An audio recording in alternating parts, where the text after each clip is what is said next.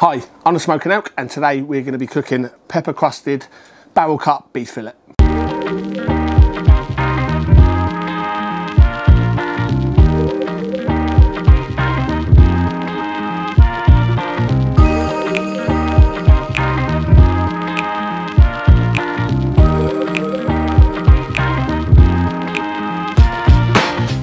I'm going to be firing up the Masterbuilt 560 today.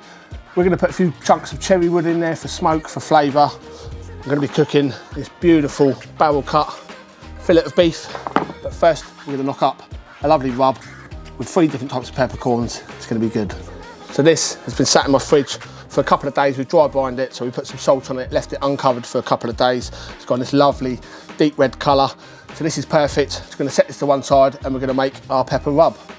So for the rub, for the crust, I'm going to be using 3 different types of peppercorns. I've got some pink peppercorns, I have some black peppercorns, and I've also got this jungle pepper. Now this stuff I've used before, gives a lovely, almost spiciness, but the flavour you get from these is absolutely banging. So I'm going to mix these 3 with some coriander seeds, some cumin seeds, some paprika.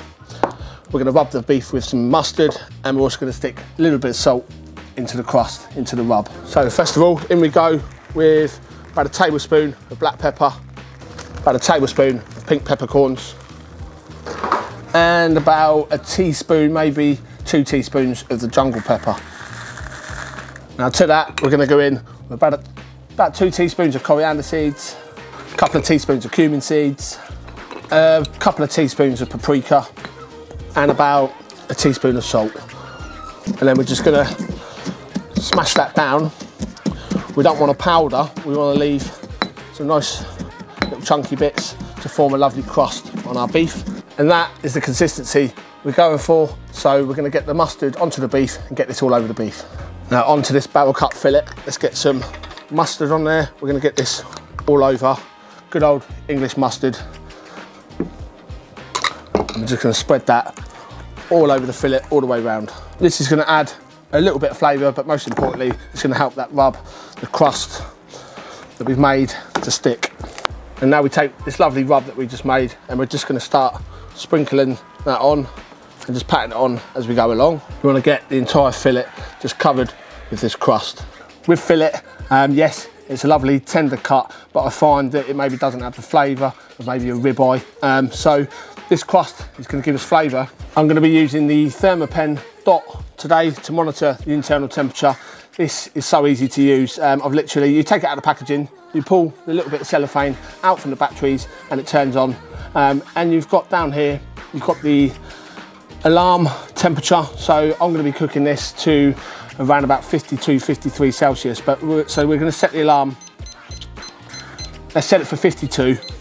And that's pretty much it. It's saying it's currently 36 degrees here in my shack. It does feel hot. It is August, it is a hot sunny day, and I'm cooking roast beef. I must be mad, but if anybody tells you shouldn't have a roast dinner on a hot sunny day, then they shouldn't be your friend. So anyway, we're going to be using this to monitor the internal temperature. Nice and simple. Let's crack on. I'm going to be using a couple of chunks of cherry wood. I've got them in here in the ash pan, so when the hot embers fall down on here, you get a lovely subtle cherry smoke flavour. I've also got one in the charcoal popper, so we're going to get a lovely cherry flavour on there. So there's the cherry. Let's get it sparked up, get it set the temperature, get that beef on.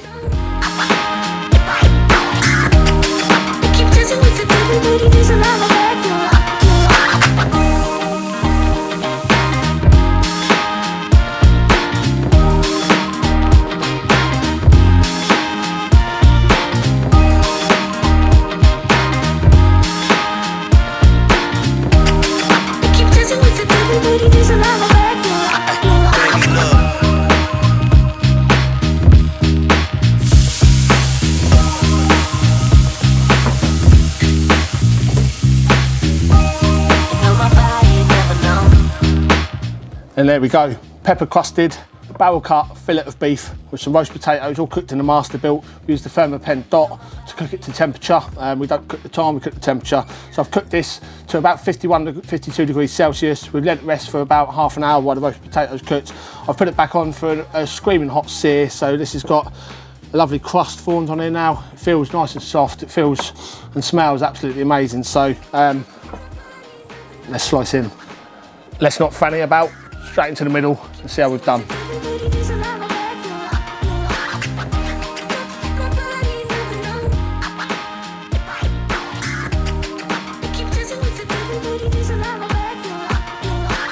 And there you go, look at that, beautiful medium rare all the way through. So we're going to take a few slices out of this and have that with these potatoes and a bit of gravy. That's it, because that's how I roll today, because it's boiling hot, it's like 30 degrees, I'm melting. You can probably see the sweat coming off me. So that's my barrel cut fillet of beef with a pepper crust. Smells amazing, looks amazing. Let's have one little slice just to show you.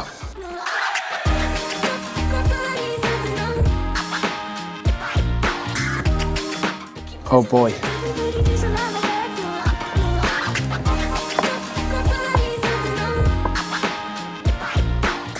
That crust, that pepper crust is insane. So we did sear it slightly, not the normal sear that you get on there, the caramelisation, but the crust more than makes up for that. I mean, you've got to give this a go. And just look how beautiful that beef is. Nice and tender, medium rare. I am one happy chappy. I've been a Smoking Elk, you've been brilliant. Thanks for watching, and I'll see you again soon.